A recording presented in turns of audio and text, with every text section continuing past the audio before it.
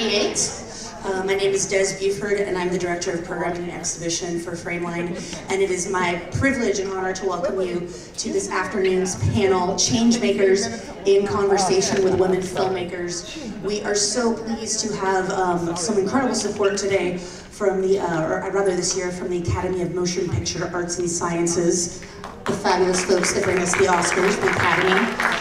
They provided Frameline with a grant to have a special initiative called New Storytelling in LGBT Cinema, in which we're able to take a look back at storytelling in queer cinema, as well as take a hopeful look forward as well. So this is our third panel in a series. We previously had a panel with queer documentarians, looking at how we tell our histories and how that craft has changed from kind of a straightforward documentary to docudrama and everything in between, which was very compelling. Yesterday we had a wonderful discussion about the changing modalities in distribution and digital delivery and the innovations there. And today we're so thrilled to sit down and have a really fruitful conversation with some fantastic established filmmaking artists, as well as some new voices in the canon that we're so thrilled to have as our guests at Frameline38 this year.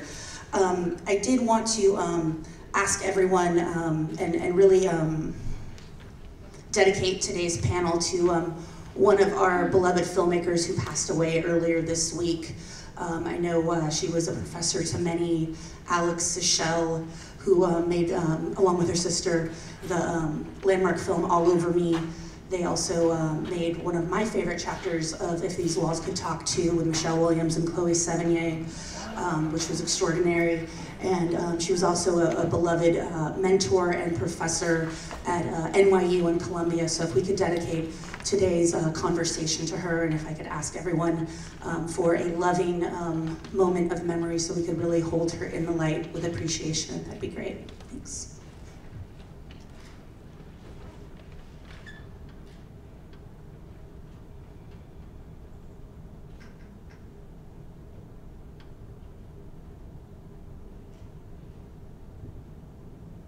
Thank you very much.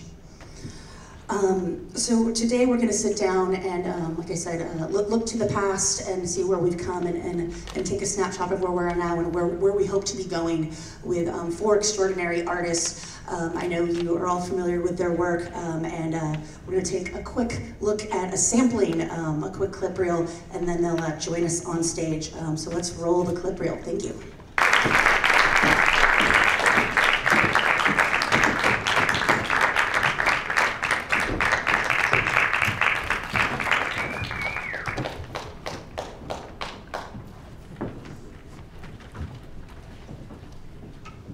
Good afternoon, everyone. Thanks for joining us. So on the far end, we have writer, actress, producer extraordinaire Guinevere Turner.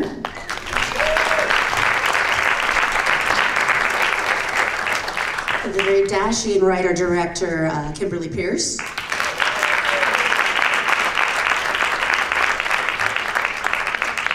The charming, as always, writer, director, producer Rose Troche. And joining us with her first feature at Frameline38, writer, director, actress Desiree Akhavan.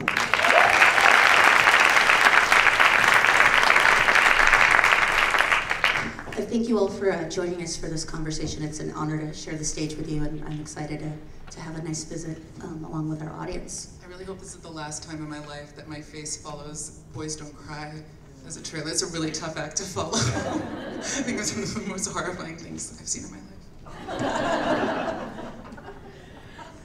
So I'm wondering if we could just kind of start off, just kind of taking a big view, look down at American queer women's narrative features that have really been evolving and changing over the past 20 years. Really kind of nowadays we're really looking at more complicated and nuanced storytelling with emphasis on character development and depictions of intersectionalities of layered identities. I'm curious if you could each start off by sharing, what films or filmmakers inspired you at the beginning of your careers and are still inspiring you today? Oh my God, I never know the answer to that question. I just was like, film. I can't think of a single movie. Somebody else go first. I'll say some, but it's going to be sort of a lie, because there are people who influenced me after, I think. But I'm a huge fan of Cassavetes. I'm a huge fan of Fassbinder. Midnight Cowboy was one of my favorite movies. They shoot horses, don't they? But I think that I don't know that any of those influenced Go Fish. Certainly after, but. Spike Lee accused us of ripping off Do the Right Thing, but we've never seen it. Oh, we hadn't seen it yet? No, she's got to have it, rather. Oh, that was absolutely a movie that I saw, and read the book, too. And it helped me. Spike Lee's books, actually, that book, She's Got to Have It. Spike Lee used to keep a journal of each film, and that thing helped me get through Go Fish, because almost everything that he was talking about was happening to us. And it was just a really wonderful document, and actually, I kind of wish there was something like that out there now. That was the first and only screenplay I had ever read before we wrote Go Fish, was Do the Right Thing. You know, I came at it from, I was an animator as a kid, so I had watched a lot of animations, and like I thought Fantasia was great, but I didn't know how you would translate that into something that I could do. So I was living in Japan, and I was watching a lot of Japanese cinema. I mean, like you, Cassavetes was very influential. I love the neo-realist, Akhavan, Pasolini was great, certainly Scorsese. I mean, love Gus Van Sant. It was the first one was, what was the first one? It was The Two Boys, Mala Noche. And I think seeing those films, it was interesting because when I would see a really big film that was very finished, it was harder for me to understand how I could get the resources to do that. And so I would then think of my stories and think, oh, well, what are the ones that I might get my hands on? And that was, I think, for me, why the independents and the neo-realists were like, oh, that's just like, you know, some people, and it's, you know, it's about gender, it's about sexuality, it's about crime. But I think it was the scale of it that really made it accessible to me. And then, in particular, Jane Campion had just released her shorts, and I think it just sent shockwaves through us. I'm gonna have to jump on that one. Sweetie was a really big thing for me. Yeah. It was, and it's a movie that if you have not seen, plus her shorts, you know, definitely should see those. And the shorts make you feel empowered, right? Like that you could, oh, that she put it under her bed, and you know, I mean, it was a girl, and you know, so it was like, it gave me a sense of possibility. It was like, what is it? Was it Precious? I'm sorry. Jim Jarmusch, what's his first film? I'm blanking on the title. Paradise. Stranger Than Paradise. Stranger Than Paradise. That one for me, I was like, wow, there's so little there that happens. It's just a couple guys having an experience with a wacky chick that they hook up with, and it's not a big story, but it's amazing and engaging, and he clearly made it for very little money. That was inspiring to me as well. Desiree, what about some of your influences? I really love the films of Noah Baumbach. I really like his sense of humor. I always thought they were comedies, even though I think they get mistaken for drama a lot. And I always mispronounce her name, Catherine Breillat, the director of Fat Girl. The film Fat Girl really was a game changer for me. I love the way that she depicts sex, and I think she also has a really wry, evil sense of humor that I loved a lot. Fantastic. So one question that I find comes up a lot at Q&As or after a film gets released is the question about, you know, representation. Who's depicted on the screen, who's not, and in conversations I had with so many filmmakers, and I think also with some of you individually, there's the kind of inherent pressure to represent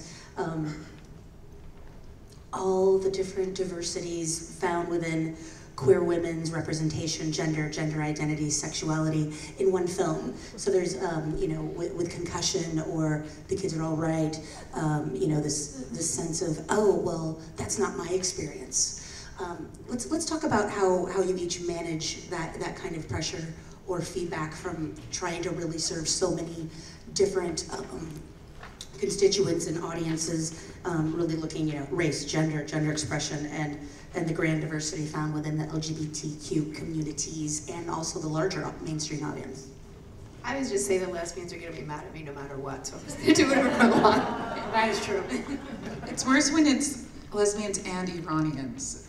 Like, the Iranians are so much worse because there are so fewer depictions of Iranians in cinema, and they're all, you know, very serious female mutilation stories, or genital mutilation stories. and like really heart-wrenching. So when you try to make something light, everyone takes issue. And I'm so new to this. It's so funny to be on a panel with these three women who I've idolized for a long time. When you say like what films influence you, it's like of course these women's films. Like it's really surreal. So that's maybe why the cat has my tongue. But I will say that, so my work is incredibly personal, and I star in this film. I don't star in everything else I make, but it's always inspired by something that happens in my life, so I don't really give a shit about representing anyone else, because when you're Iranian and gay and a lady, you're like, well, what else am I gonna do? If I were disabled, I think I would like tick another box very nicely. So there's still time, but I don't think about that. But then now that I'm starting to screen the film, it's really biting me in the ass. And I'm starting to get a little bit of the backlash. And I think, yeah, you just have to be okay with people not being satisfied as long as the word is talking honest. about it. Exactly, exactly. Yeah, and I also think because you're doing something personal, it really should just answer to you. And that should be okay. I mean, in my case, particularly with boys, I had fallen in love with Brandon Tina and just been heartbroken by what happened to him. And I felt, wow, I can't interview him, but, so I told this earlier, I traveled with Transsexual Menace, which is a group of transsexuals. I interviewed them, I interviewed all my butch lesbian friends, and we all were just conjecturing what was Brandon's life like, what must he have wanted, and I felt, actually, in that case, I did feel in service of it, because it was somebody that I was representing that did live, but also because the community felt very protective of him, you know, and it was interesting. A lot of people were like, well, don't show him stealing. You know, don't show, there's no images of lesbians out there, don't show a negative image. And I was like, well, it's not so much that that's a negative image, it's like if you don't show Brandon stealing and he's just a saint, it's just gonna be a bad story, right? So I think there's also, it's like understanding how drama works so that we can tell stories that are layered and complex and appropriate. But I think, you know, I could have done a whole different story, but I think in that case it was about trying to bring him to life in a way that felt good to the community. And that's a hard community to please, but I think if you have some kind of integrity, if you're trying to do a historical figure, then you can kind of satisfy them. But they're hard critics, you know? When we were working on the L Word, a woman came up to me at a party and she said, I'm not telling anyone my stories ever again, because every time I tell someone a story, then the next thing I know, it's on the L Word. It's hilarious. Like, honey, your experience just isn't that unique. There's just 12 Dyke stories, and that's one of them. Rotating them over and over. Well, the depictions are always like you're vilified or victimized. I mean, I think that's a specifically Middle Eastern thing, but I guess it's one or the other. And when I speak to marginalized communities, they are so protective of how they're depicted on screen because you're so desperate for that, and you see yourself so rarely in media, and it's so satisfying to see yourself in a movie or on TV. So I try not to think about it, but then afterwards, like the year after you make the film and you're living with it and every single day talking about it, there's no solution. Like people are going to be so horrified. Well, I think it's an interesting thing, the before and after, the how you feel about your own work prior to making it, which is a whole different discussion, and how you feel after it's done and it's being received, and having been making the majority of my work over the past 20 years has been to a lesbian audience, and certainly it is a very tough audience. Were people mad at Concussion? Certainly. It's an underserved audience, so it's like, if that's not my marriage, I would never do that. And it's like, it is a movie, it is fiction, it is like, release panties, take them out of the bunch, and put them back on again. It's like, it's all right. And I can't wait for the day that we get to a point where we make work and we don't think about the little voice on our shoulder that comes in right away. I mean, the L Word was one of those phenomenons that like, we were, it was live that the chatter was happening. And it was one of the first times that you saw like lesbian material with a live chat going on. And just being like, there are things that you strove for in telling stories that like, oh, we're gonna go deep here, and then people are like, more sex, that wasn't enough. Like, or that wasn't, like, there would be like, all right, here's some. Unfortunately, I think the show the show did get very influenced, and I think it was to the detriment of the show, quite honestly. I don't think that it's an open discussion about what the material should be. I'm sorry to everybody who's a fan and likes to, you know, get online and say what something should be. I think that what we're seeing now is we're seeing auteur television, and that's where you're gravitating towards. If you want to see what the world thinks about a show, look at CSI, or look at, you know, Law and Order, or things that are definitely in, you know, you see a lot of these 1-hour dramas on TV, and those are definitely listening to all the chatter, and they suffer from it. That wasn't a reprimand. You should definitely give your input. Let's talk about storytelling for a few minutes. I'm curious how you each approach your creative processes when it comes to writing, direction, character development. Where do you draw your inspirations from? Both during the incubation process of creating the work and putting it to the page, and then also while you're shooting. All right. You know we all spend our days writing. Yeah, we do.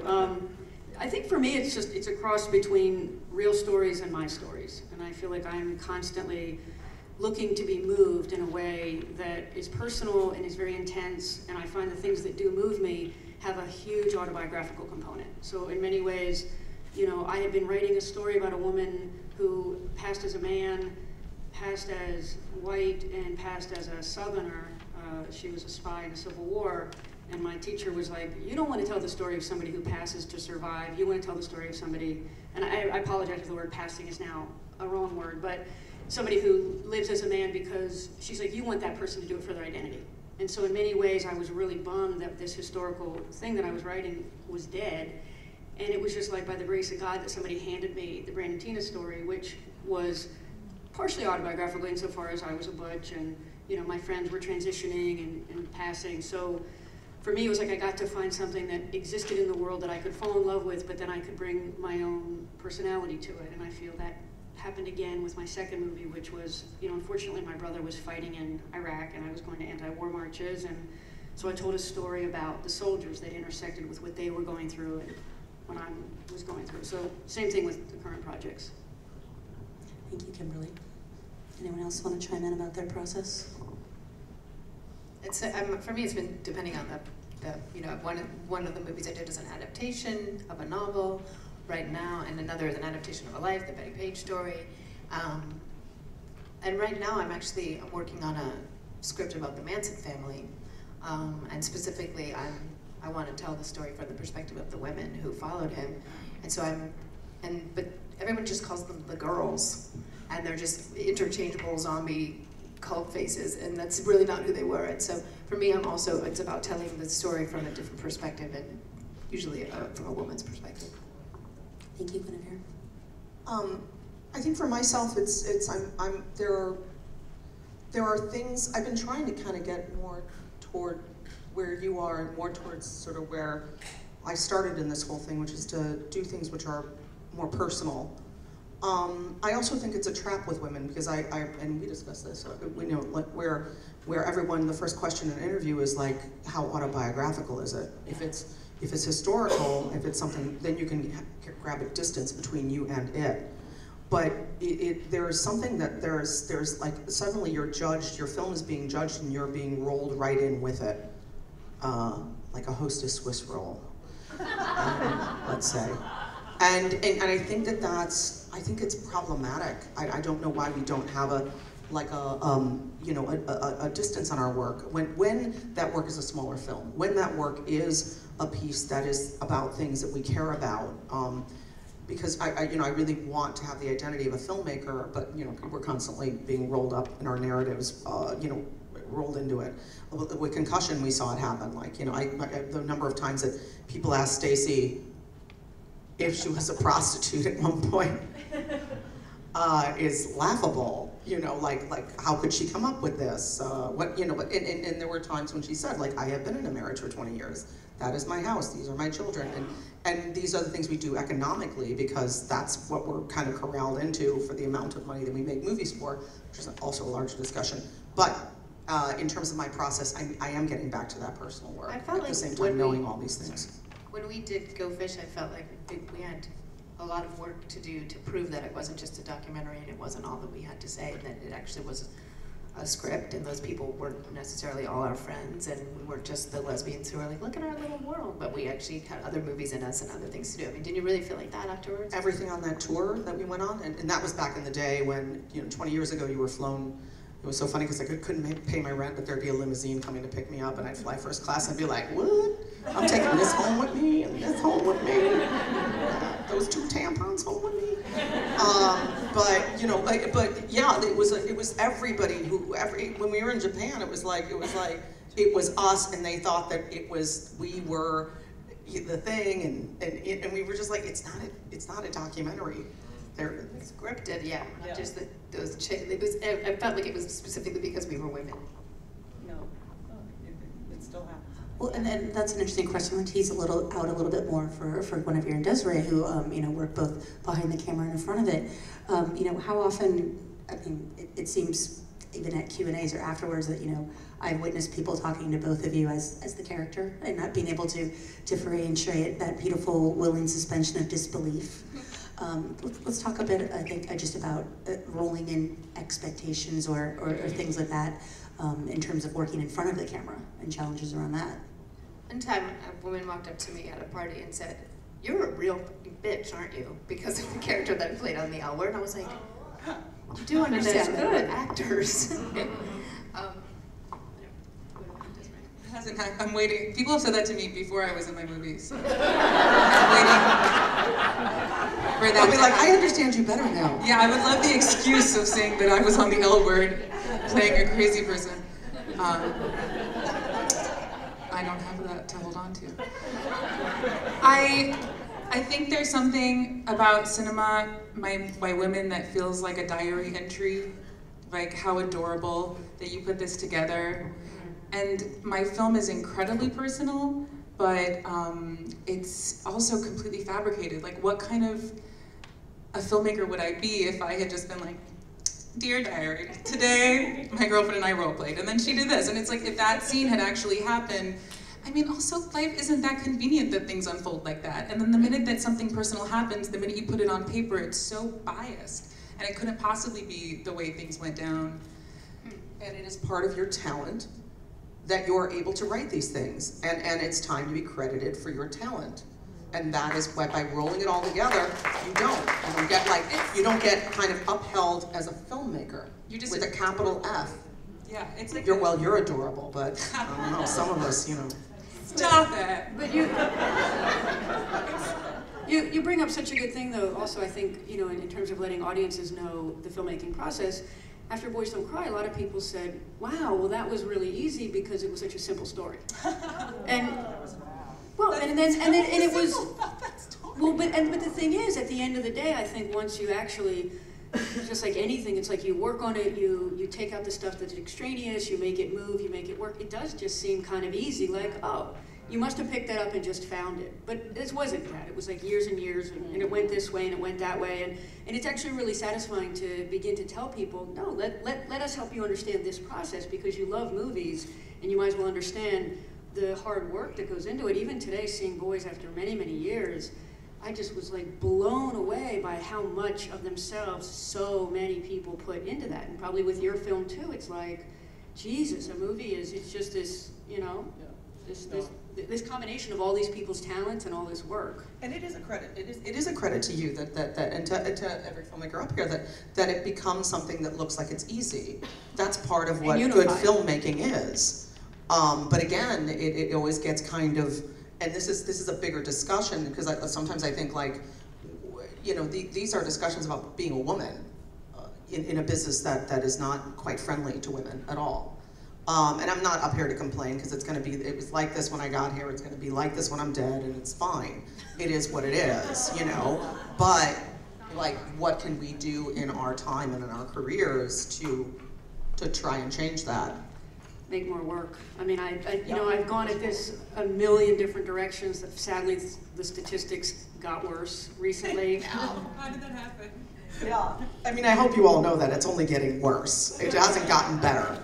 And I know that you're going to quote some statistics now, and these are actually really nice because they're the gay ones. But, you know, So if we go to the statistics discussion, it seems like a perfect segue too. You know, looking at the gender breakdown alone, if we're looking at binary gender, for directors of the 214 films that are screening here at Frameline38, there's a near even gender parity in short filmmakers with 80 men and 74 women and 4 self-identified trans-identified folks. But if we look at the features, that's where we really start to see this gap explode and the effects of the gender gap. So with all features, we have 53 male directors, 22 women, and 3 trans-identified directors. With narrative specifically, we have 32 male narrative feature directors and 10 women narrative feature directors with 1 trans-identified director. And with docs, it's slightly better, but not much. 21 men, 12 women, and 2 trans-identified folks. So again, going from shorts where it's near even, and then there's a huge, huge drop-off when we get to features. But those stats are so different and so much better, and you know what, I promise, like, we are not up here to complain. I don't think, I don't, you know, like, I think it needs to not be in that space. But, and again, it's not a complaint to, like, say what the facts are, and that reality is actually, that's much more even than everything in the outside world. It drops to 3%, I mean, literally. So I'm wondering, like, what, from your lived experience, your perceived experience, and I know Kimberly has a unique perspective kind of being in the studio system in Hollywood. What are really those obstacles? Let's get real. What is really happening that's preventing that? And I would love these guys with their experiences. I think in the independent world, thank God, if you have a good idea and you manage to write your script, whether alone or with your friends, and you can, you know, get the resources together, you can pool the labor, and I didn't really feel the effects of sexism. Maybe they existed, but I had a fantastic, you know, lesbian producer, you know what I mean? I was in a very friendly environment, and I didn't think sexism existed, and then I graduated out of that. The reality, I think, is you're not, if you're a woman, you're not gonna get the meetings, right? Because your agency isn't gonna make as much off you, so therefore they're not gonna be pushing you. You're not gonna be getting the meeting, and even if you get the meeting, I think that there's a thing about likes like. So I think that you have people, I think what you have is, you have a lot of men hiring men, because it's a very social, I mean, oddly enough, I don't think that there is enforcement of gender equality in the movie business at all, because I think it's about who wants to hang out with who, and I think that people who are like each other are hanging out with people who are like each other. And I think it's, the jobs are being passed from one to the next, so not only do you have women not being hired simply because of their gender, they're not getting the skill set to be hired because of their gender. So it's like you're like, wait, I'll work for half the price. I mean, my fee has been cut in half for my last 2 movies, and the reason I took it, which was hard on us, you know, in our life, is because I knew you have to do that. And it's, you know, there's these sayings, you have to work twice as hard to make half as much, if not 3 times as hard for a third as much. And you do it because you want the experience. Even when you have the experience, you don't get it. And this isn't a complaining session, but men will fail upwards in our business, and women will succeed downwards. Yeah, you can't. I have a weird, Is that fair? Oh, Yeah. It's absolutely and completely fair. I have a weird experience because since I'm a woman writer who doesn't really write women's movies, I often feel like I get plucked to write the movie because they want a woman's perspective, but I don't write chick movies, I write edgy movies, and so I weirdly get more jobs because I'm the kind of writer that I am. But I also feel like, you know, they hired Mary Herron and I to do American Psycho because so then they could go, look, there's chicks in front of it, it can't be misogynist. And that's the same thing with the Manson Family project that I'm working on now. They really, I think they were like, we want that edgy chick, and there aren't a lot of women who are known for doing that. So actually it works to my advantage, but it makes me feel a little guilty. Thank you for sharing that. Rose, were you gonna say something? No, I mean, I'm not in the Hollywood system. I function outside of it, and But maybe that's a solution. yeah, and I would love to, you know, if this was like 2 panels ago, I think I would have said yes, it's a solution. We got really lucky with Concussion. We were able to make ourselves whole at Sundance, and, you know, sell it and get distribution. But I think, I think that it's a world that's changing. If we're truly all here, like participating in this audience, I think you have to start to realize that you have to pay for content. You have to stop stealing content, especially small films. If you steal Batman, go ahead. I'm not going to be watching. I'm going to turn my back. But shoot, just pay the $4.99 on Netflix or on iTunes to rent the movie. You don't even have to buy it. Don't even, it's like, and that is something that in web series, like you were involved with like a great web series called The Slope, and that was just like awesome. I don't know how many people have seen it, but it's great and entertaining, and then you don't see another season because there's not enough money to be raised, and then because nobody's supporting it, because we all expect our content for free, and we especially prejudice our own talk about gay and lesbian work. We undervalue it. We're more likely to pay to go see, Batman than we are to go see lilting. And that's really, problematic, yet there's a clamoring for better and better work. If you want the work to be better, you have to support the people who you like as filmmakers and as content makers. It's as simple as that. So if that exists, then we are able to have careers that we can maintain and pay for ourselves to live. Right now, it's like having a hobby to do independent film, because most of the time you lose your entire savings and then you're forced to go into television, which is not bad if you can control the content that you're making. But that's where we have to exist. It's a blue collar living at this. Well, it's funny because like a ticket right now is like a ballot. Like you are voting for what you think deserves to be made based on where you go for the opening weekend. Absolutely. And that's unfortunate that opening weekend has taken on so much significance, because you can't compete with advertising, right? So if somebody spends a ton advertising it, it does great opening weekend. It really has very little relationship to its value. But I think what you guys are getting at, which is if the independent, audience wants films, they have to vote by going out and raising money and paying for them and consuming them. And let's tease out a little bit more, Rose, what you're talking about with Concussion. So when it got released day and date, VOD at the same time, and we were talking about this the other day. It was like within a day. Within a day, how many copies were on the internet? 3,900 and something pirated copies on the internet. So anybody could have gotten it for free. It's day and date, and that's what made it that way. It's day and date. You can pull it off of iTunes and I'm just wondering, it's a $4.99 price tag to rent it, to just do the right thing and rent it. And with us, you're literally, we get paid through number of units sold. There's VOD bumps. I'm sure this is like the same thing for Carrie too, I'm sure. Carrie, it was heartbreaking on Stop Loss. My brother, who was in Iraq fighting, I don't know where he was, but he was just like, yeah, I am watching your movie. So it was like, yep. he was watching my movie before it was, or right when it was out, but not out on DVD. For Carrie, Everin, my fiance, was like, oh, it's on, the worst thing was it was on our own website. Somebody had posted it on the Carrie website, and I called the studio and I'm like, we have our movie up there, and they hire people, and they do. And so that's another thing, you're paying out of any kind of commission, out of any money you could make. You have to hire a company that's scouring the internet to pull all the things that are being posted on there. It's whack-a-mole. It really is. And you can't pull them all off anyway. I spent the first 2 or 3 days of release, the only thing I was obsessed with was, oh my God, it's out there everywhere on video. On the internet. So, look, the good news is the Academy and the DGA, everybody cares about this. This is the one thing all directors, men, women, gays, everybody goes crazy about this. I think we're doing the best we can. I think we're trying to, go after the companies that do this. We're trying to make it illegal, but some of them are in countries that there aren't laws against it, and I think that's the hard thing is, what do we do? It's like the music business. It's like how, it's hard. We've all thought, how do you appeal to people to say, hey, why don't you just pay like you just did? Pay it. You know what I mean? Rather than stealing it because you're costing, it's going to kill our business. Yeah, and Louis C.K.'s, sorry, okay. You're saying Louis C.K.'s the only one who did it successfully.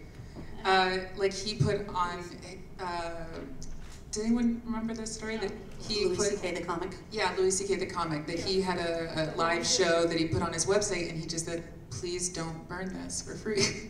He was like, don't be a dick and pay for it. It's $5, it's totally affordable.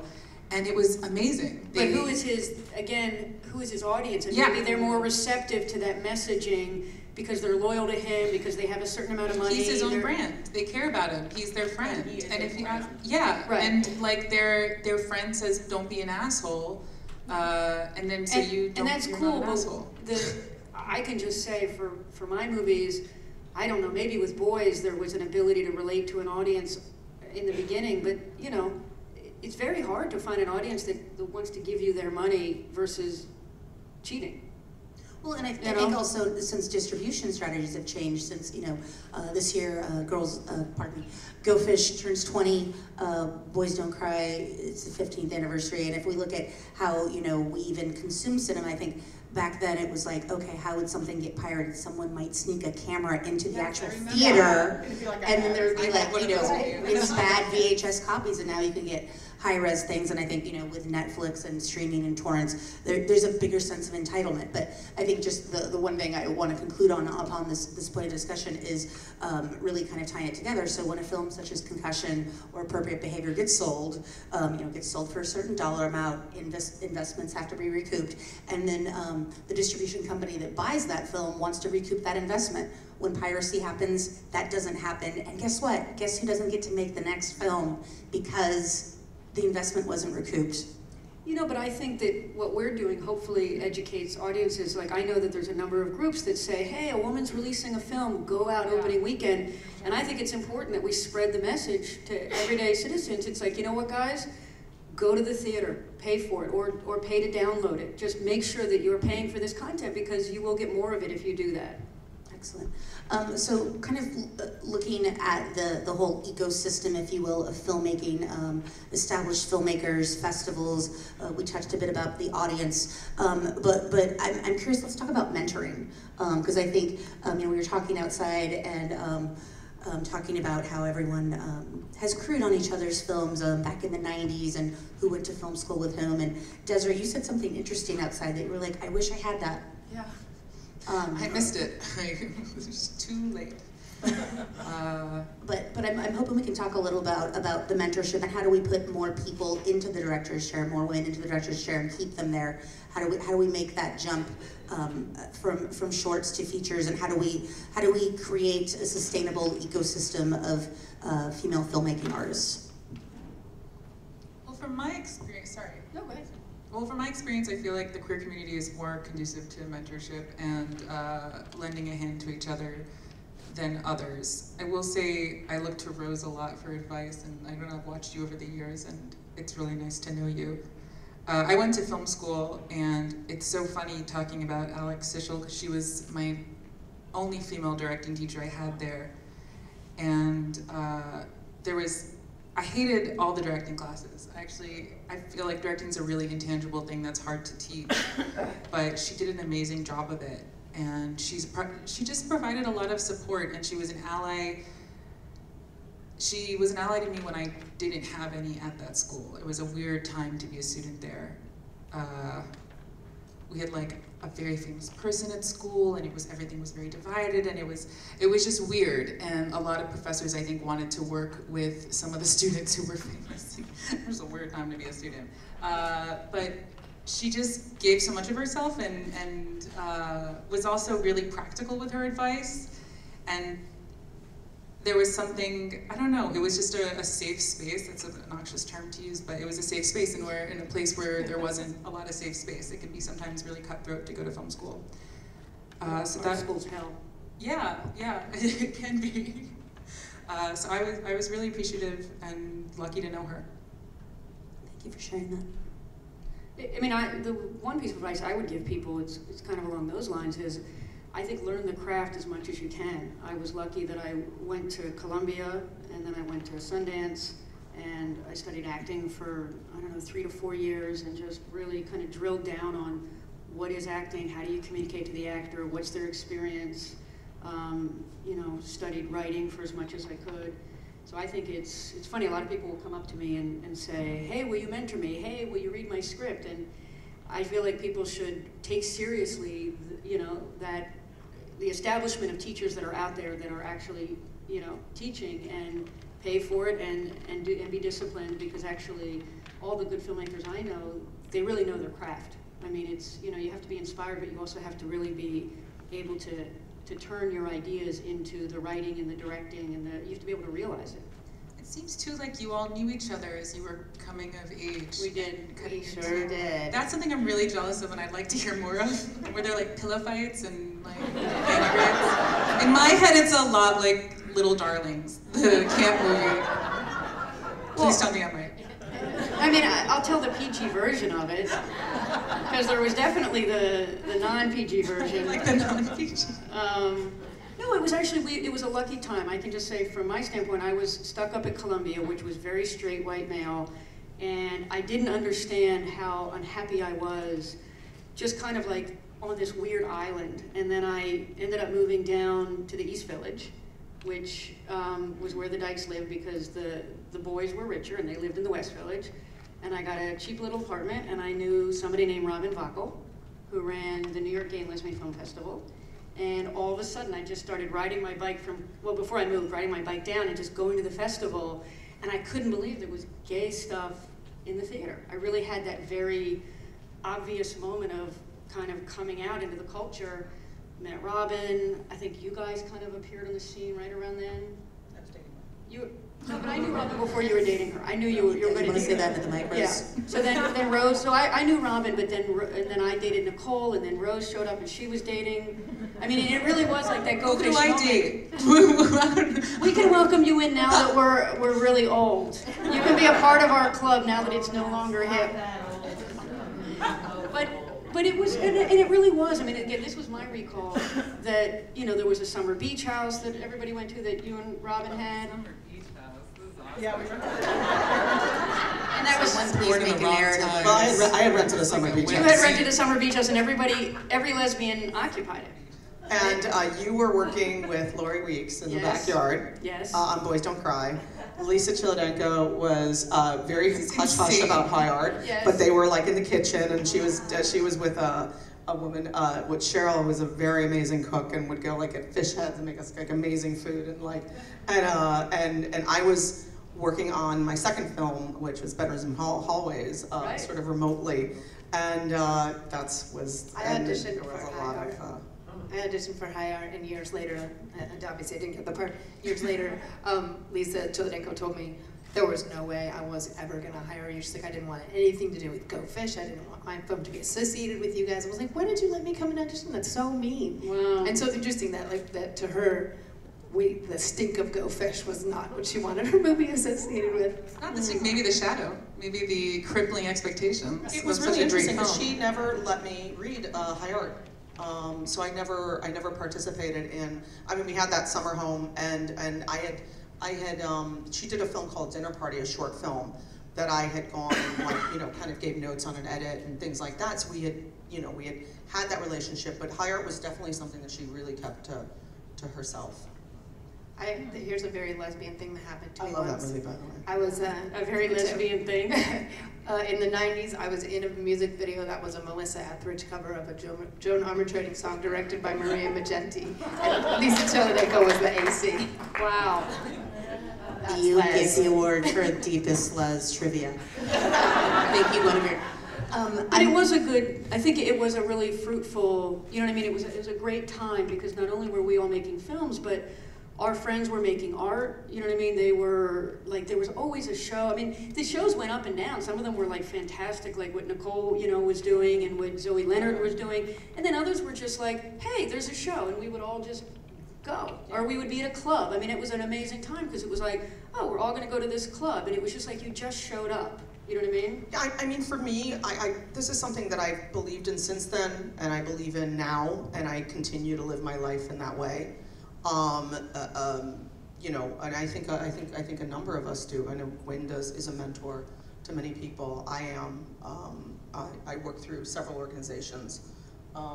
Do not just the Sundance Labs, but also I just had the pleasure of doing the Outfest mentorship program this year, which was amazing. Which I've been doing for 11 years. Which means there's like 55 people out there who at one point have gotten advice from me. Yeah, and it was super gratifying. And then I work with Queer Art Mentorship in New York, which is Ira Sachs's organization, which is fantastic, and he's amazing. And I can never believe how much he does for the community, and you should support him just endlessly. Yeah, just real quick, he was another professor I had at NYU right after Alex, and he was the reason The Slope happened, the web series that I did.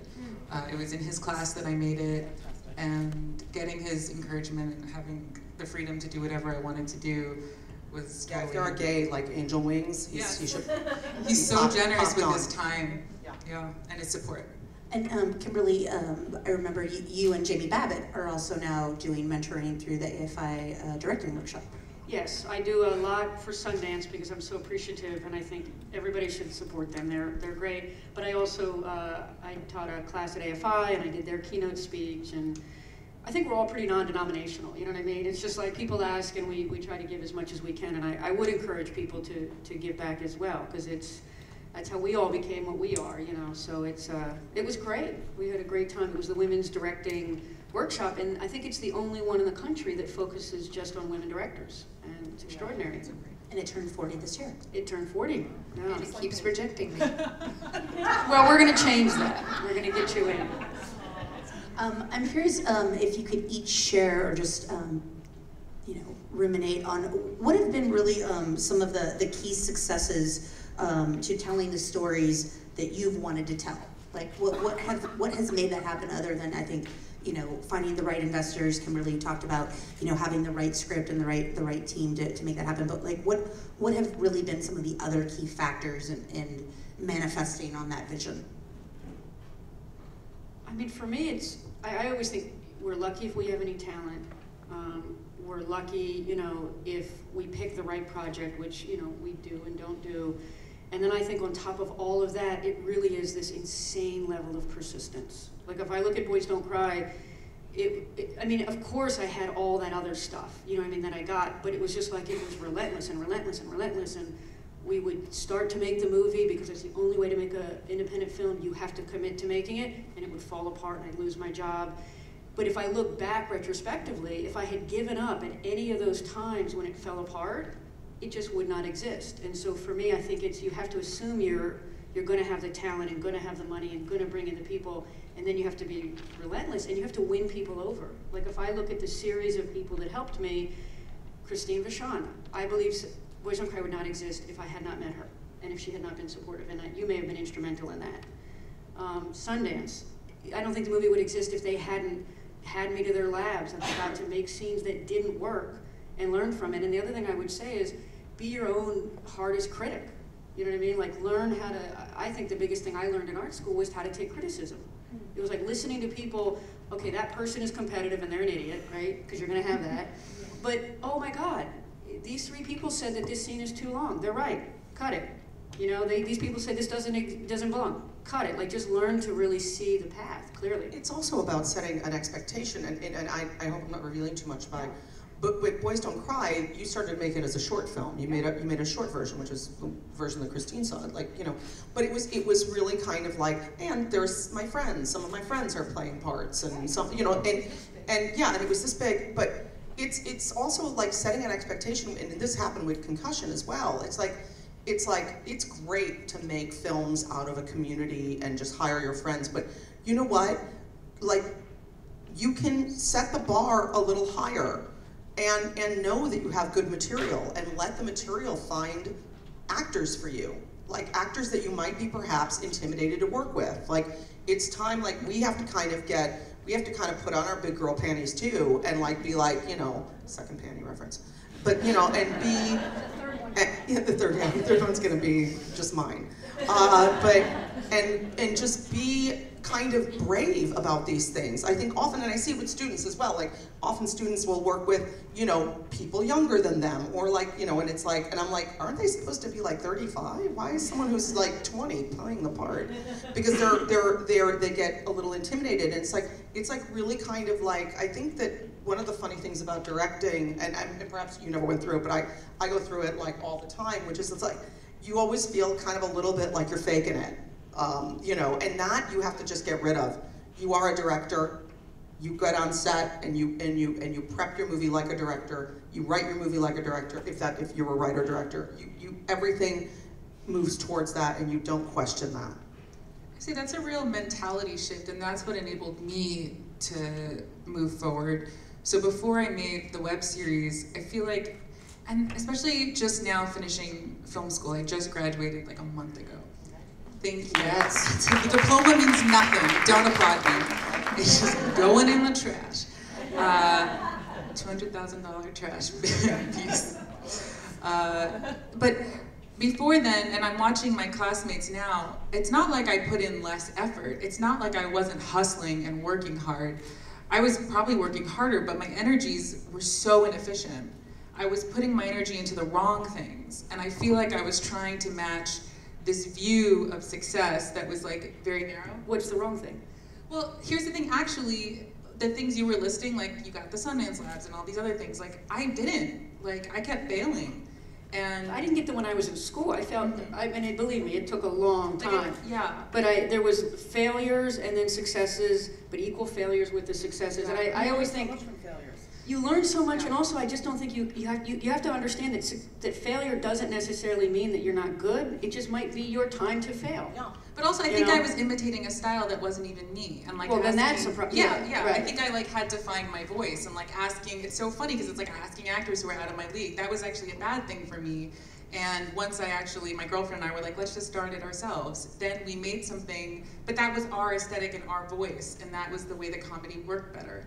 I kept aiming for this other thing outside myself that I could imitate, and I was like, well, Middle Eastern stories are more serious, so let me make a more serious film. And that wasn't me, and it wasn't until like, you know, I blew my wad on a really expensive 16mm short that got in nowhere, and I felt like, you know, I was exhausted from having made this thing that I thought was so beautifully crafted, that I gave up. And I was in Ira's class, and I was like, well, let me just try to make something funny.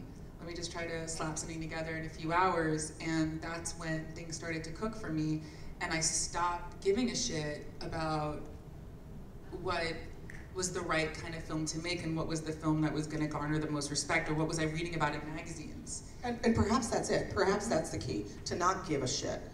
Because what happens, I think, and particularly also for us as women, and for those of us applying for grants, we're applying towards a niche, what they want us to be. So if it's gonna be Middle Eastern, it's gotta be, I remember like Shireen when she was doing like, you know, Amrika, and it's just like, there's no bomb that goes off. Stop asking for it, stop wanting it. It's not gonna happen in this film. And you know, like, and just being, you know, kind of living with someone who was just mad about that all the time, and it's just like, and you know, and she was great because she didn't do it, but it's like there's an expectation out there, and if you fulfill that expectation, perhaps then you'll get the grant, perhaps then you'll get the money and the acceptance, and it's like, and it's a trap. It really is. Gay expectations too. That this is the coming out narrative. This is the style of comedy we like. This is the style of drama that's appropriate. But you can dictate. I mean, I think you have to teach an audience how to view your film, and you have to sort of set the bar for what you think. Like, I think with each film, you sort of reinvent the wheel a little. How do you feel like you can teach an audience to watch, to take your work in? I mean, now that we're in a time of branding ourselves and, you know, getting back to Lucy Kay thing, how does one? I don't know, branding-wise, my film hasn't sold yet, and I'm figuring out how. I mean, we're discussing the marketing for it right now. So tangibly, like, I don't know it all, and I'm probably the worst person to be talking about this. I just mean like artistically with the film itself. I think the film takes chances and is not your classic comedy or your classic gay film, and that if you sit through it, it totally shifts. But I have no idea how to sell or monetize that. By the way, it's such a great film. Thanks. It's one of my favorites from Sundance this year. It's so good. I loved it. And it's screening tomorrow night at 7 at the Castro. You're all invited. It's fantastic. Also one of my favorites. So talking about kind of the shift you had, or this moment of like, oh, this is what I've been doing, this is what I need to be doing. What are the stories you're all excited about telling going forward? Where do you want to put your energies next? I mean, I know you talked about the Manson project, but in terms of really, if you're able to greenlight your whatever you want, what are those films? So I just did an Indiegogo campaign for a feature that I wrote called Creeps, which is the story that I want to tell, sort of keeping Go Fish in mind and what our agenda was there, which was, we're normal, we're just like everybody else, we're nice people, and we have our little relationship dramas, And now I'm like, have we granted enough so that my two main characters can be assholes? Gay, mean, snotty asshole, a gay man and a lesbian, and that's sort of, I felt like, I tested the waters a little about trying to raise money, and I felt like if these were nicer characters, people would have given more money, which is interesting, but I still think gay assholes is the way of the future.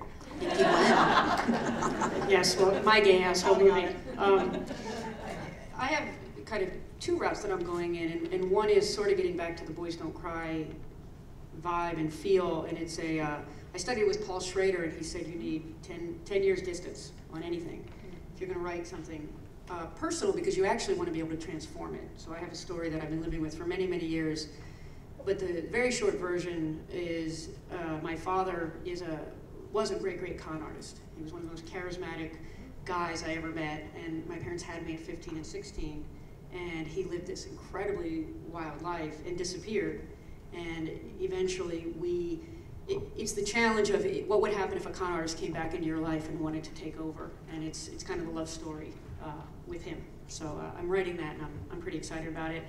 And I'm also doing, that's what I'm here, trying to get the life rights to a really exciting civil rights story that I'm going to do for television. And it's interesting, I met with the rights holder today, and the person it's about always had a fantasy that it would be a movie. And, you know, I actually, before I even approached the person, and there's like 3 main characters, you know, kind of went through it in my mind, and I was like, look, I love film. I would love to do that, but the truth is, right now in television, if you can expand it out to 6, 8, 10 hours, you can have, you know, 3 different characters each have an arc, and you can really show an era. Chances are it's probably going to see the light of day more likely than if you go down the film road. And while heartbreaking, we have to be realistic, because I think, you know, content is king. I just love stories. So it'll pay me better? Yeah. Pay? Do a limited series, yeah, absolutely. I'm working on a film called When You Drink Beer for Breakfast, which probably says it all. And I'm working on another. It's very interesting, because it's like, it really is about what do you pick first, and you really. Part of my advice always to people is to look at the market and try to be smart about what it is you're making. Like, don't be like, you know, there is the, like, fuck it all, I'll make whatever I want, but there is, like, sitting there with your film that, you know, you don't know what to do with as well. So if you can identify, you know, what is more likely to have a life, then, you know, so I'm battling with that a little bit, because I've given both pieces of advice. And so now in my own life, I'm like, do I do the one that I feel like is more commercial, which is this thing? Do the It's one still you actually, love more. neither are commercial, by the way. It's the one that's like that much more commercial, because it has a male lead. But don't you think, like, I look at Boys Don't Cry, which was the most uncommercial idea in the world. I think Go Fish, before it was successful, didn't seem commercial. But I think if you make it commercial by making it full of life and have a power, and then it. I also think there's, I agree, I absolutely agree. But I think there is an element of chance to it as well, which is what at a moment when something hits the scene. I don't think that Go Fish could translate in a different year. I don't know what it was about. I don't know if it, you know, I don't know why it hit in that particular moment. It's the first of its kind, too. But I think it wasn't. It wasn't. That people say that about Go Fish, but it wasn't. There were really great films prior to it, and it wasn't. But there were a lot of things that we, you know, that were original about it, and certainly I was approaching it I was an experimental filmmaker, and I wanted to bring that to it, and like blah blah blah blah. But you know, but that should have made it less commercial. But it remains the film that I think has made the most money that I've made. I venture to say that if it hadn't come out that year, but nothing else, then it would have come out the next year or the next year, because I still watch it. And what you feel is it's full of love and personality, and you can feel it's alive. It has its own organic presence. So I think it would have, that would be my venture, is that even had you made it a few years later, it's a special, alive thing, and I would try to breathe life into the thing. I mean, I do, yeah. I mean, I've just always had this kind of thing in my head where I feel like the timing is everything, and timing is something that you can't always control. And I've seen amazingly beautiful films not catch, and I just sit there and I wonder why. You know how many gorgeous films are just out there not being seen? Like a gigantic pile of them. So you know, like I think that there is a little bit of luck to the whole thing. And Des, for you? I want to know what the other idea is. What's the commercial? Oh, it's the Jesus bubbly. I'm sort of fascinated with Jesus and religion. I grew up very religious, and it's about a man who's born again. And oh my God, it sounds so boring. Maybe I'll do the other one. Anyway, he used to be a blackout alcoholic. Both of them have like drinking in them, so there you go. And Des, the stories you're excited to tell. So I just wrote a pilot, and it's funny, so living with this first feature post-Sundance, it's sort of, this is the first time I've had a view at the climate and seeing what an indie film can do, made at this level, and how much you could potentially recoup and how to live a life. And I still don't know how people live a life. I'd like to talk to you. They don't. They don't. No, it really is like a trophy job. If women are working 3% of the time in features, that's not even a hobby. I mean, that's not a career. I mean, that's not a life. So I think that's the big challenge that we're up against, is how do we actually make work and actually survive? And have it be sustainable. And it's television, yeah. It's television. Yeah, which is fine. I love TV. I've always wanted to make television. So I wrote this pilot. It's a bisexual dating comedy, and I've always wanted to make something like this. So that's one project. But I have a feature that I wrote many years ago. It's the first film I ever wrote, and it's sort of like a female-driven Rushmore, about a comedy about a 15-year-old girl who develops like an unhealthy attachment to her acting teacher. It's like a revenge comedy. So I want to know, because I have a butch femme romantic sex comedy that I sold to the studio. So because there was a moment when they thought that was super commercial, but then when it really went down the road because they were bought by GE. Well, no, and it made sense. They just were like, look, this is just too out there for us. But I was like, but out there makes money. So I feel like its time will come. But doesn't GE make vibrators? Can you say that into the microphone? I guess a washing machine doesn't count. Use your mic. Well, that's true. Maybe I can go back with that, right? Yeah, right. You're like, I got this angle on this. Yeah, it's gonna make some money now. Well, I just say, I think someone should really cast Owen Wilson as a butch lesbian and really market it. How come there's never been a cis man playing a butch lesbian? How come no one's ever done that in movies? I think that would be really fun. It's Bruce Jenner. I like Al Franken as a lesbian. That's like my kind of like risque casting. There's a really great website called menwholooklikeoldlesbians.com, and I've spent like a fair amount of my early 20s on it. So if anybody wants to check it out. Yes. So we're going to open it up to questions for our audience. I know things have been percolating, so if you have a question, please raise your hand. We don't have a mic for you, but I'm happy to repeat your inquiries or comments. And then there was silence. What a loud audience. For those of you who've been sleeping, it's time to wake up and ask a question. Hello, Candace. Can you speak to, again, making a living outside in filmmaking? You talked about TV as being the route. Can you speak to other ways besides TV in terms of just trying to get things funded and made? So the question is, can you speak to a living of making a career and a living as an indie filmmaker? We talked about, you all talked about TV as an option. What are some of the other outlets or paths that you would suggest? I mean, you can do grants, but grants are, I mean, like I got a NIFA grant, and while I really appreciated it, I mean, at the end of the day, that's a lot of work to get very little money, so it wasn't really a viable way to live. I think it'll get you a little bump along, like Shireen's gotten every single grant, but it'll get you a little bump along the way, but it's not. I was gonna say that you could probably speak to this more than any of us, because you have done so many, like writing seems to be the thing. Yeah, you can write, do it. The golden age sort of ended in 2008, but I mean, it used to be I would write movies for Lifetime that they would never make. They just had so much money that they would just pay, just an adaptation of a young adult novel or, true life story. I've written so many scripts for Lifetime and Oxygen back when it had original programming.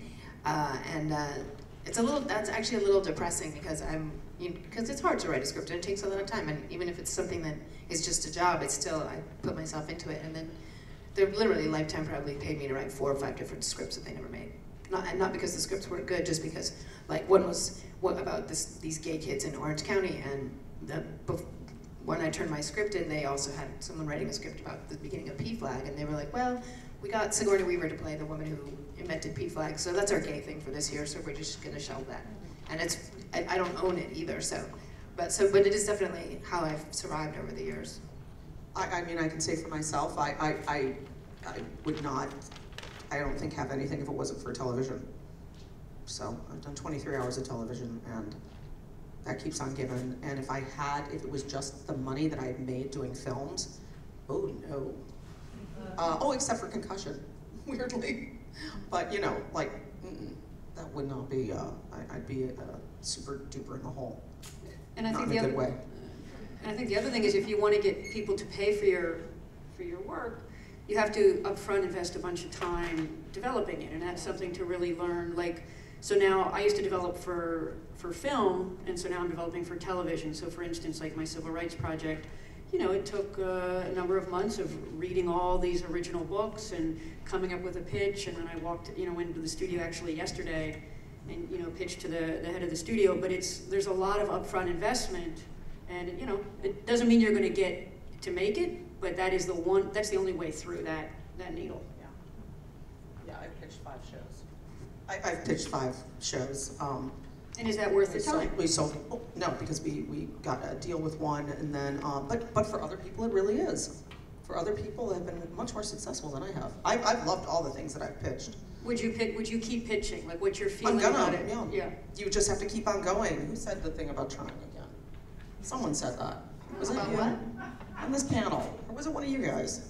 Yeah, no, I think I said, be very happy with it. Just keep going. You get down, you get back up. You get down, you get back up. I have pitched things that I thought, like, this is a no freaking brainer.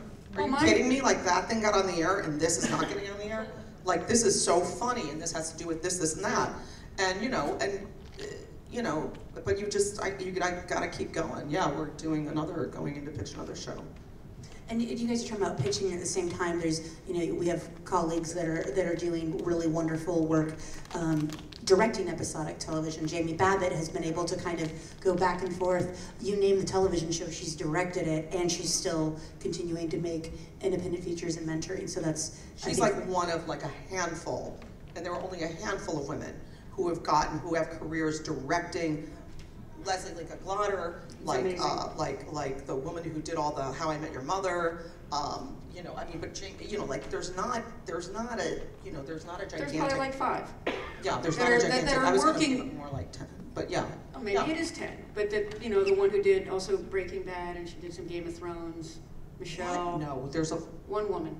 There's one. I thought Game of Thrones was a glass ceiling on women. It is. There was a single there's no. one woman. Yeah. Michelle something. I don't know. I pointed it out when we watched it. Someone get your phone out. Yeah.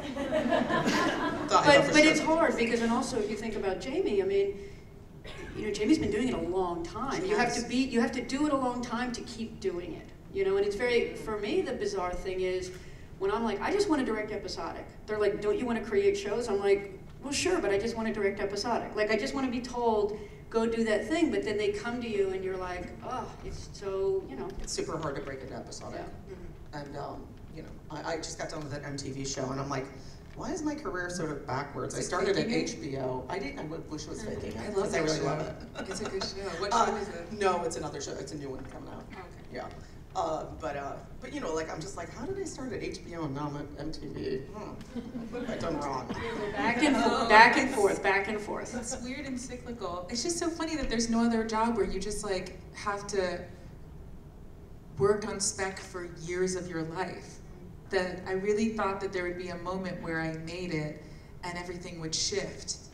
And it's not the case at all. Like you said about failure, and you said about like, you're gonna hear no.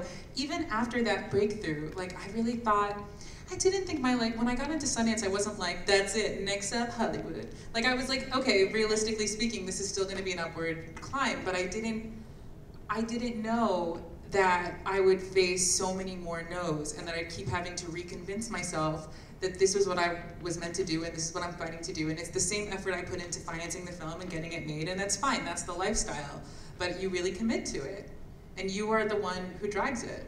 Like, no one's gonna be like, people could tell you, like, this is amazing, you're amazing, and more people who tell you that are usually, like, totally not gonna take any action. The ones who blow the most smoke up your ass. But, like, it's a daily grind of being, like, reconfirming in your head why you want to do this, and why you're driven to, and what the practical steps are for it. And it's so amazing hearing you guys talk, because I don't think it gets easier, it gets more interesting. And But I always found, if you can create content, right? If you can initiate that script, if you can co-write that script, if you can shoot that thing, I've always found, at least that's the, you know what I mean? You have to be very careful in Hollywood about taking too many meetings. You know what I mean? I just think it can kill you, but I think every time I've created something, it's gone somewhere. It may not have been gone where that first one went, but they go places, you know? And that was the one piece of advice I ever have for anyone is, like, you have to enable yourself to do it. That I kept, and I think that's the difference of what I meant earlier, of, like, the grants and all that. It's like I was looking to outside forces to say, like, you're a filmmaker, go for it. All I needed to do was tell myself, and it was, you know, an emotional journey I went on after that 16mm film that cost so much, that I just said, I'm gonna do this the way that I want to do it, and no one has to give me a sticker to say good job. And I think the good news is, at least this has been my experience, you know, we all read a lot of really bad stuff, and I do think that, like, you guys had Go Fish, and it was, you know, you can just feel it's alive. You know, you had your movie, I had my movie. I do think if you believe in something and you love it, it will live, and if you bring it to life, people will join in because they're desperate for something that's any good, because there's enough stupid stuff out there. So that's the thing, is you have the power to birth something, and once you start birthing it, it'll grow. I pitched a show that has deaf characters, and the main character is a sign interpreter, and I pitched it a couple places, and you can see people being like, who's gonna go see deaf people on TV? And so finally, I like to come up with a good tagline that makes people uncomfortable, so I said, you know what, deaf is the new gay. There's tons of gay people on TV, nobody cares anymore, we gotta find a new community. And they were like, looking at me like, is that really offensive to gay people and deaf people? And did you end up moving forward with it? Yeah, actually, I got an offer on that one.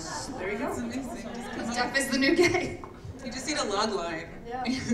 But I do really think it's about what compels you. I mean, I agree. It's what compels you to want to be a filmmaker or to want to be a storyteller in whatever platform it is. I've been working, I'm also doing another thing with ITVS where I'm doing, like, this experimental narrative with a number of different filmmakers, an exquisite corpse that a number of filmmakers make together. And I did a short that's in the festival that's playing here, I think, tonight at the 7 o'clock show, and I think it's like at this point I'm just like I love all parts of it. I'm not too good to not do web. I'm so excited by all the different platforms and the places that we have to tell stories. But the issue is like, do you have just one good story, or are you a person filled with, like, the compulsion to want to tell stories and to get them out there? And I think that's what drives you. That's without the money, without all of it. There are times when we're broke ass, you know. Rose, and what's your movie called? Still going. What's your movie called that you have here? Mine? No, Rose. Oh, Elliot King is third. Just wanted everybody to know that. Thank you for your question, Candace. I think I saw another hand. Yes. Hello. Yes, you. Hello. Given the difficulties in financing movies, do you think there's a certain amount of class privilege involved in being able to make them? And do you think that affects the kind of movies that get made? The question was, given the challenges in financing, do you think there's a certain class privilege in what gets financed? And what was the second part? Does it affect what gets made? Does it affect what gets made? Thank you, Des. Well, I mean, that would be in everything, right? So, but certainly it affects what gets made. But then you have to say to yourself, well, if it is true, but then how do any, black films or any gay films, how did they ever get made in the day when our class privilege, was down here? So again, I think it's the persistence of, you write a great script or you have a great story to tell, I'm not going to say it's going to be easy. I'm not going to say you're going to overcome all the straight white privilege, but it can be done. And that to me is the miracle, that we all got to make our films given where we were coming from. We were completely disempowered in a lot of ways, but the story was our power. Anyone else want I'll to just say, coming out of film school, the people I know who, I mean, we're all in amazing, most of us are in a lot of debt, but it's very clear to me now, the year afterwards, who's full-time working on their feature and who's working 9 to 5 or, you know, like 8 to midnight editing stupid commercials to try to make ends meet. We're all hustling, but it's really clear where the class divide is. And Where is it? I mean, the rich kids with trust funds are making films. And the people I know in the indie world in New York who are still working are either independently wealthy or make commercials to sustain themselves. And are the rich kids making movies that are working? I don't know yet, actually. They haven't been finished. That'll be interesting to look It's all retrospectively back, which stories actually sustain themselves. Yeah, we're any good. It's really strange, but I've noticed, and I was lucky enough to pair up with my producer and the company that financed the film. Is they're independently wealthy people. I mean, they appealed. The funding was raised through private equity in the UK. I wasn't involved in that process very much, and I got really lucky. But I'm on a very special diet right now. I'm eating free food at festivals. I've lost a lot of weight. It's just a crazy year. It's just a year of just like not just supporting yourself with nothing, and just moving from festival to festival. I'd also throw in there just Rent out my place. My while you're girlfriend living lives in there. Kick her out. No. Is that what we're No, I just was going to say, because they're asking about how to get money. I mean, the other thing is, obviously episodic, obviously selling stuff. You can write, which is great. I'll do speaking gigs, and that brings in, not enough, but a little bit. I mean, I feel like you become really entrepreneurial. You're just like, you're in the entertainment business. Entertain. Yeah, if I hadn't like get on that stage and dance. If I hadn't made the web series for nothing and proven myself with that, then I wouldn't have made the film. That's And right. you don't need someone to give you a huge paycheck to then say, this is my calling card, this is what I'm doing. Like, you can't enable yourself.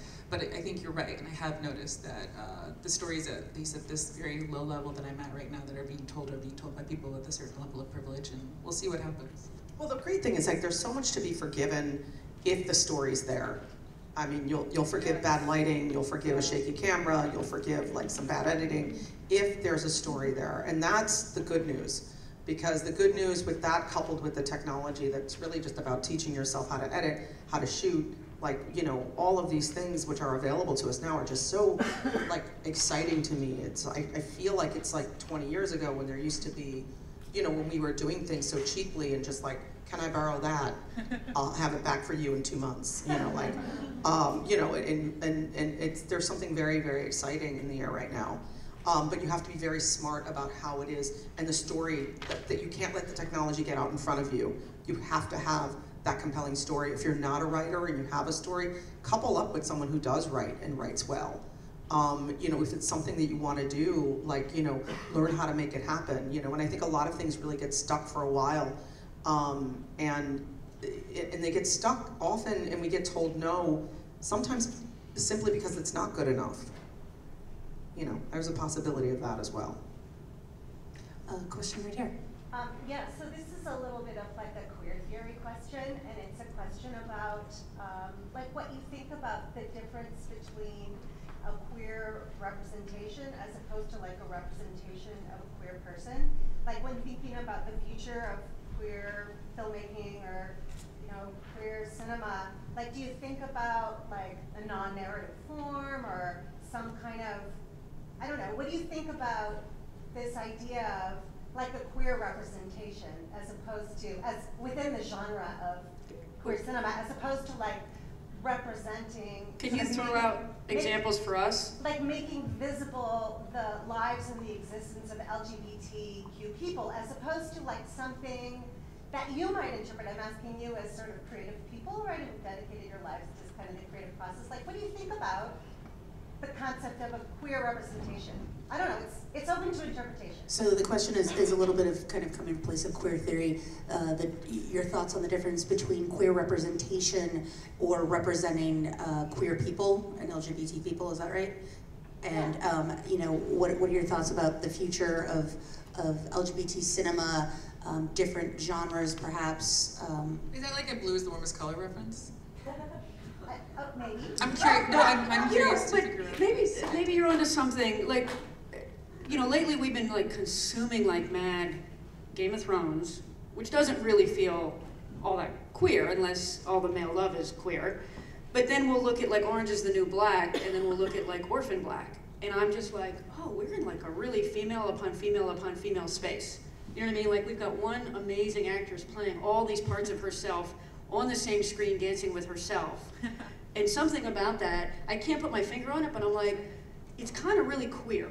Do you know what I mean? It just feels like I'm in a world where different things can happen, where gender and sexual identity, no, maybe not, yeah, her gender, her sexual identity, her whole identity is kind of fluid, and I guess that's kind of exciting to me, because like I'm writing this butch femme romantic sex comedy, and I'm thinking it has to kind of, in its DNA, be kind of queer-ish. So I wonder if that's part of what you're getting at. I mean, I don't know.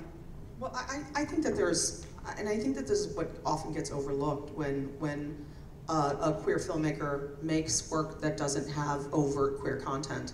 I think the film is still queer. I look at a Todd Haynes, I look at Mildred Pierce, and I'm just like, that's queer. Or I look at like a lot of his work, for example. And often, I think when we feel neglected by, and again, it goes back to the audience, I think the audience feels let down that there's not overt queer content, when I think that there is. There's a unique perspective that one has, depending on when they were born, what they grew up with, like, you know, and being queer absolutely is part of that, and I think that that comes through in ways that we often don't appreciate as people who want to see queer work.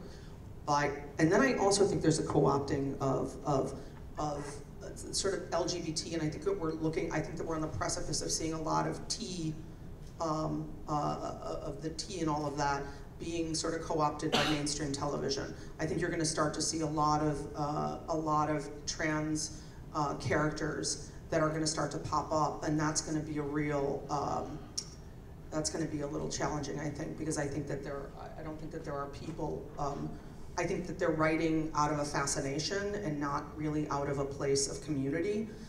So I'm a little concerned about that.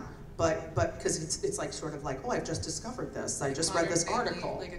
Is it a little exotic, do you think? It's kind of like it's loud and noisy, and that's why they're going for it? Yeah, it's like references to Molly right now. You know, like it's like, you know, like it's like it's just what I just read in a news feed, or it's like what I, you know, like there was an ABC, there was like a Nightline with a young trans person,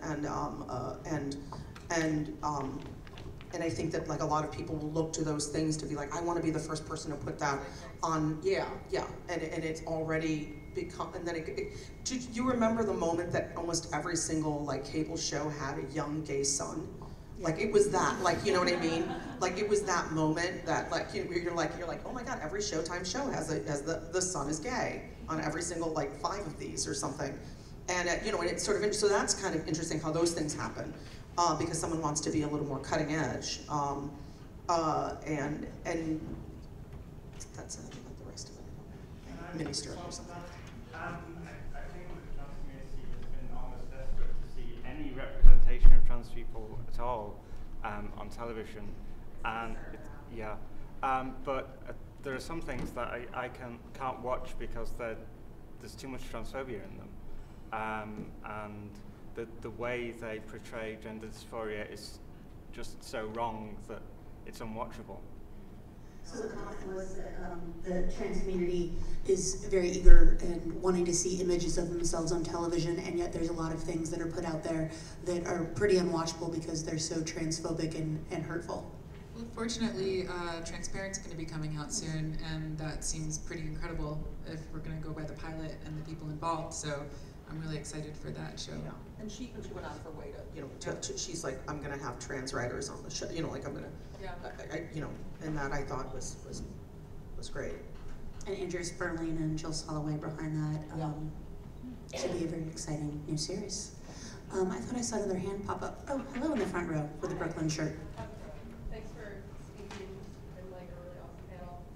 My question was, Rose mentioned earlier the notion of like the difference between maybe like early in your career casting friends and kind of like. Okay. We're okay. Yeah. You know, casting your friends, and then at some point you have to put on your big girl panties and do something else. Yeah. I just was wondering if anybody had like any more detailed insights into that kind of, you know, one side of that or the other, whether it's, you know, working, casting crew, or friends of yours, doing that sort of thing, about how it progressed. I think I made that seem like it was a failure. So can I repeat the question real quick? Oh, sure. Thank you, yeah, Deborah. So the question was going back to a point Rose had made about, you know, reflecting on the early part of her career where the projects were cast and crewed by friends and, you know, folks in the community, and then, you know, the other side of, shall we say, the pendulum of where everyone is, you know, professional and being paid. You know, what's the middle ground, or what are everyone's thoughts on that, or advice? Oh yeah, I'm sorry, we were chatting, and then I said I think that I kind of skewed that a little bit negatively. It was amazing to be able to go fish, for example, you know, like out of the community. Like, we literally were like, hey, you're cute and you're serving us food. Want to be in a movie? Like, you know, I mean, that's kind of where that came out of, and it was really, and those people became our friends for life, you know, and that's a beautiful and wonderful thing. And I don't know with that narrative at that time, but I guess I just meant to say, like, know what you have and know that that's your choice, that you could find a casting director and that you can make this thing, and you can go down that path and you can say, like, you know what, I don't want to deal with that actor. I actually just I do want to make this with my friend. Make it, be empowered enough and live in that skin enough to know that, like, I am a director, and and this is me casting something. So I've made a bunch of shorts, wrote and directed a bunch of shorts, and I feel like now in Los Angeles, in my 40s, I have burned every bridge and asked for every favor that people just don't want to. Well, first of all, everybody now, all of my peers are really successful, and they're like, why would I do that for you for free when I get paid over here to do it? So for me, I think I just hit the point where I just worn out my welcome with the Los Angeles lesbian film community. We'll have you up here, Guinevere. We'll have you up here. Anyone else want to chime in on that? No, I mean, I think what Rose is getting at is your community and your friends are a great resource when you're first starting out, in particular because they have labor, and that's what you need. You know, you don't have a lot of cash and capital, and it's extraordinary because I think great stuff has come out of that, you know, formation. I was lucky with boys in that it was partly friends, but it was partly professional. And, you know, the interesting thing about an independent film is you're often, you know, you need somebody to be your camera assistant, but it's probably going to be the person who was doing dolly grip last week. You need somebody to, you know, so basically you don't have enough money, but people are willing to give you their labor for less if you bump them up. So a lot of an independent film is kind of half friend, half professional. And really that's where you have to be very smart, because you have to be shrewd and say, is this person ready to push them into this place? Do I want them pushing the dolly? So I found a lot of that of how cheap can you go without suddenly the whole thing breaks apart? And I think that's you know, it's push, but, you know, kind of just be aware of what you're putting together. I think like the main lesson that I keep hearing here and that I feel for myself as well is that you have to respect your time and yourself, and that you have to take, I mean, of course we all take it seriously, but I think I used to be very apologetic, and then this shift happened where I made the decision that I was the shit, and that I was going to bring that to where I was going. And not, I mean, obviously don't be an asshole, don't, other people are the shit too, but. Yeah, there's nothing wrong with that, you know? Yeah. Like, you know, the number of times as I said, it was so interesting to me to just done this thing that I did, and there were these, I have a friend who appears younger than she is, and who has older operators that she works with, and it is just amazing to me how much they second guess her, how much they second guessed me in the shots that I wanted. I'm just like, are you fucking kidding me right now? And that now I will put them in their place. Back then I would have said sorry. I would have said, oh no, oh, okay, no, let's do it your way.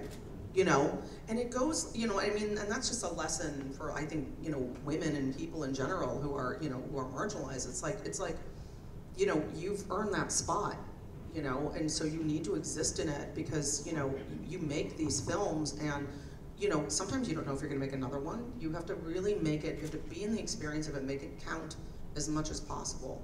Because it's like, it's the same thing with the story. It's the same thing that whatever, you need to be the vehicle that gets that onto the screen in a way that's gonna be compelling. Thank you for those thoughts. We have time for one more question. Oh wow, you're gonna make this hard on me. Let's go with the hat here. I was just wondering, I wanted to thank you all. You've made work that's changed my life. But my question is, I really like, ironically, I like Tyler Perry as a filmmaker. And I was wondering, he's a African-American filmmaker who's commercialized a minority group. I'm wondering, where is the lesbian Tyler Perry or the female Tyler Perry? I want to say, I understand. I'm the female Tyler Perry. I think Desiree and Kimberly might wrestle on that one. Waiting for me to come out and that's, right? I wonder, like, how do you commercialize lesbian? I mean, I guess we are doing it through Frameline, but how do you do it on that level? Like with like the way Tyler Costumes. I need a big suit, like a fat suit, a man's suit, something like that, and then create a bunch of characters. No fat suits. I think it goes back to what we were talking about in the beginning. You will get more when you go out and see more. If you don't, then you don't. And you know what I mean? You need to feed the beast. And if there's going to be someone, if it's going to be Kim Peirce who makes her butch femme romantic comedy, and you go out in droves to see it, then guess who's going to be your next Tyler Perry? Right here. All right? I don't think it's me when he drinks beer for breakfast, unfortunately. It might be. It might be. Depressed 40-something. Play both Sexually roles. crazy. I like that upstate Rose New York. is. I like that we just keep coming back to Rose saying it's in your hands. It's not about what we do. You're going to spend the money. It's about the money. The decisions are all money-based. No, but it is about support for. Look, hopefully we make good work, but hopefully our audiences show up and support it. Yeah. Well, we can't thank you enough for all of your talents, your insights, your work. Thank you for inspiring us, for making us laugh, for turning us on, for making us cry, for being with us during the festival. Thank you, audience.